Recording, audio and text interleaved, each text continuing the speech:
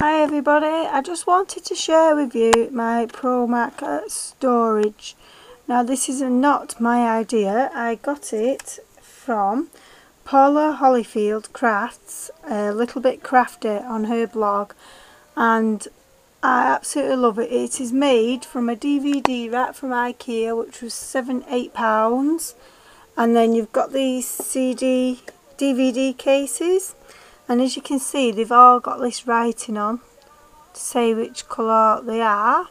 Well, Paula was ever so kind and sent me the actual box things so that I could print them out myself. And then all the pro markers I've just coloured with these rhyming stickers and put on the ends. So it's so much easier. And if I take a step back, gosh, I didn't realise I'd have to step back this far.